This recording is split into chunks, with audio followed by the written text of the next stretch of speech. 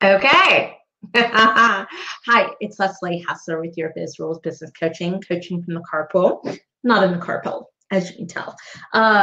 Exciting day. Very, very, very exciting day. Also a little chilly in my office. Exciting day because I feel like I need to do a little. I went on the press check for my book today, and I have a copy in my hands. And goodness gracious. I definitely, when I picked this up, didn't expect to be as emotional about it as I wound up being about it. Just about brought me to tears, tears of joy. My husband was like, "Why were you crying?" I was like, "Tears of joy, honey, tears of joy." Because it's a long time process to put into this. And it's so funny because I'm looking at the book. So, I'll put it over here so I can look at it up here and talk to you.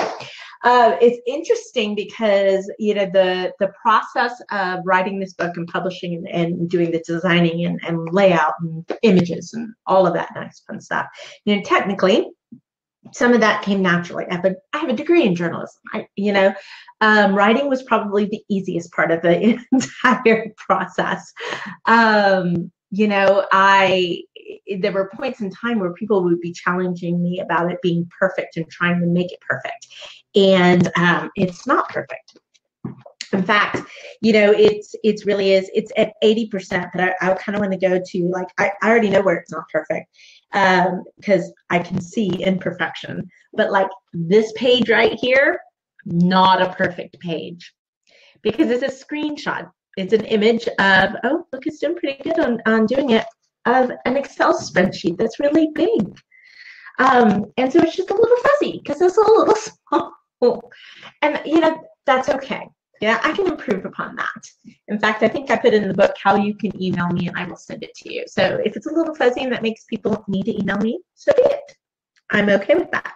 And I think that's kind of brings in this kind of topic for today about perfection. And I know we always talk about it in deference to work and getting something done. And I was talking to my friend Michelle Baker of the Big Dream Bumps. If you haven't seen it, check it out.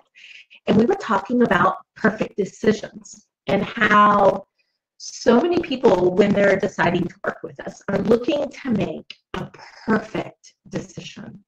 And I laughed at her. I was like, does that exist? If you thought about it, does a perfect decision exist? You perfectly well can know that you're making absolutely, without a shadow of a doubt, crystal ball, the right decision. And I think about, if you think about really big decisions in your life, and I guess it just depends on what you think is really big. But if you think about marriage, buying a house, and that's kind of a big decision. Jobs, where you're going to live, and so much of that you can definitely in your gut feel that it's right, but it's not a perfect decision. There's so much that you don't know, and yet you make those decisions. And so when we were chatting yesterday, we were talking about how in business and how if maybe you're deciding to partner with somebody, maybe you're deciding take on a client, hire an employee, hire a business coach, whatever that decision is, I think people look for the perfect decision. It doesn't exist. You can only make the best decision that you can do with the information that you have. And we both do different kinds of coaching. So Michelle does vision work, and really that your big why and where you're going for and what you're really after. And then, if you will, I help with how the business can support that vision. And then having a vision is really, really, really important in business. But if you look at this, people want guarantees all the time. And I could lie to you and give you a guarantee. But there's something that happens in here. I can't do the work for you. I can't guarantee that you'll do the work. I can't guarantee that that you'll do it the way I tell you to do it. It's almost as if you're the teenager.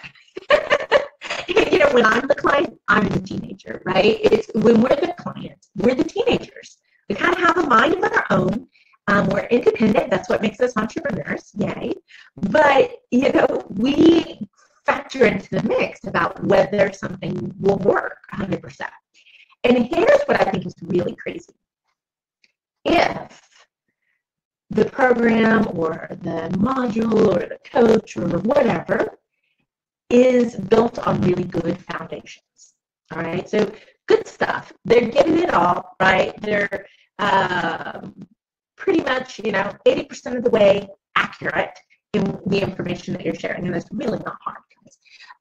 But if they're in that area, then if you only did 60%, maybe even 60 to 80, what I'll say is 50-ish is a break even, meaning that you'll probably at least make back the money that you're investing in whatever it is. So it's a break even.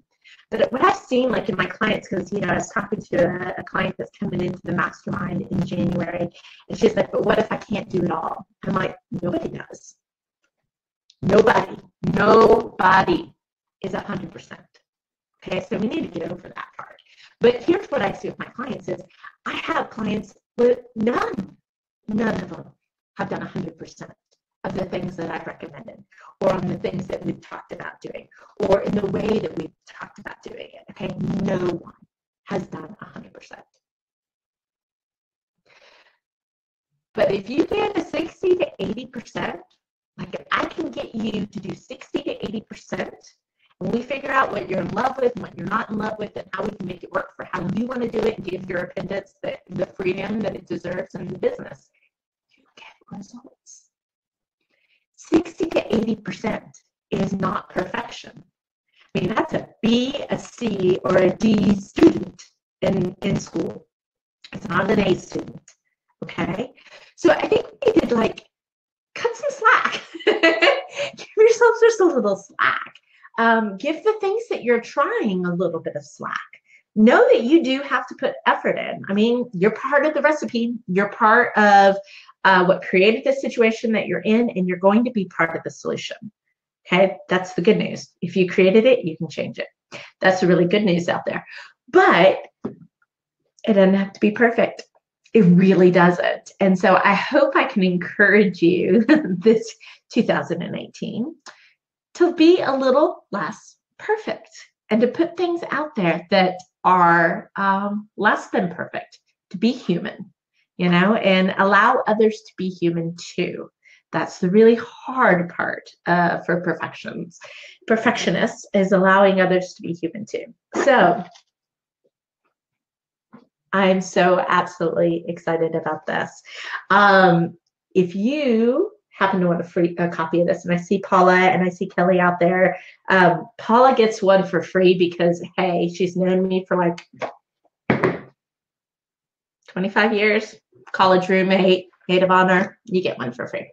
But if you're interested in buying a copy of this book, let me know. And as soon as we have that page up, I'll send you out a link. Or if you happen to see me on a daily basis, you can Leslie, bring one from you. I will buy it from you. So there, $20. And I know that's, for a book, that's a little on the pricier edge. It is 232 pages long.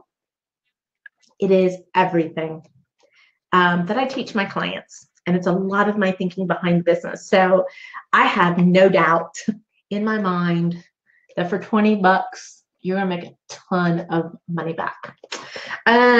So that's it for today, guys. I was trying something a little new. We're on Be Live TV. Just looking to improve coaching from the carpool and bringing it to you on a different kind of basis. So I'm going to try and see if I can make this happen mobily. Don't you love my crazy hair today? This is a CEO mom day that did not necessitate having to deal with hair. So you can kind of give me props on the crazy hair if you're liking that. But so trying something new, and that's once you get over the fear of perfection, you can try something new and just throw it up on the wall and see if it works. That's that spaghetti test. And I know I'm the only one in the world that seems to know what the spaghetti test is, but That's how I learned how to cook spaghetti from my grandmother, who was from Virginia, West Virginia, Moundsville, up in that area, was to throw the spaghetti up on the wall and see if it stuck. So that's all I'm doing. I'm throwing the spaghetti up on the wall and seeing if it sticks with a lot of the things that I do in my business and out there. So that's it, guys.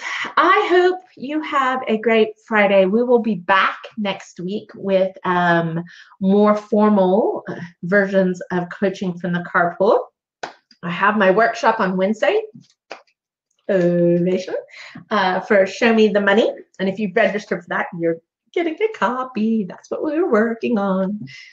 I'm sorry, I'm so excited. I can just you should see beams coming out from behind me and angels singing. That's about how excited I am today. But if you did register for the workshop, I got the book. You're going to get your copy. So I'm excited about that. So that's it, guys. Hey, have a great Friday and have a profitable week. Join me back next week. I'm going to look at my calendar real quick because I believe what we're going to start doing is, yeah, we can do that.